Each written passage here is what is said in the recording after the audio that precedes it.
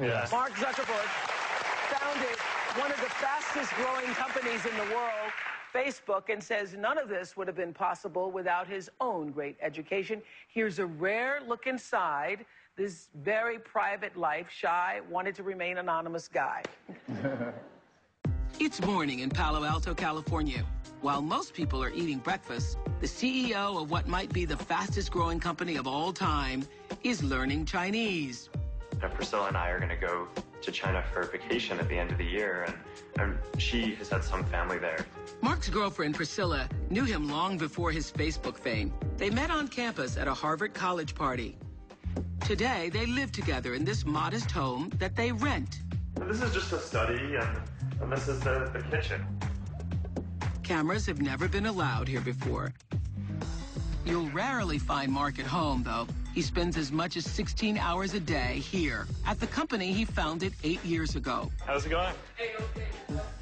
I think the company's around 1,600 people, and we serve about 500 million people. Today, 1 out of every 14 people on the planet has a Facebook account. Move fast, take risks. It's okay to try big things. You're better off trying something and having it not work and then learning from that than having not done anything at all. So, I don't know, I just think that philosophy is very deeply ingrained here. Mark's road to Facebook started with a great education, from public school to boarding school to Harvard. I started Facebook when I was in college at a great university. And I have no doubt that if I hadn't had that opportunity, then I wouldn't be sitting here today. Well, thank you for letting us inside. You know, some people undoubtedly are going to be criticizing the timing of Mark's announcement, because we know that there is an unauthorized movie that's coming out about Mark and Facebook. So what did you want to say about that?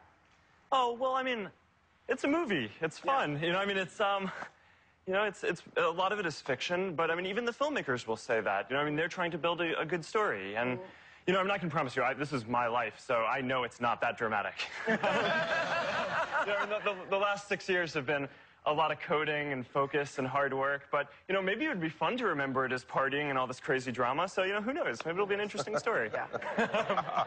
So, but I would just like to say that I know that you all have been planning this for a long time. Originally, we thought about making this announcement around September 10th, and I said, well, I'm not on the air, and so the fact that you're doing it now and wanted to remain anonymous, I really appreciate you coming on and showing your face and stepping up with $100 million. Well, it's what's best for Newark. It's what's best for the kids.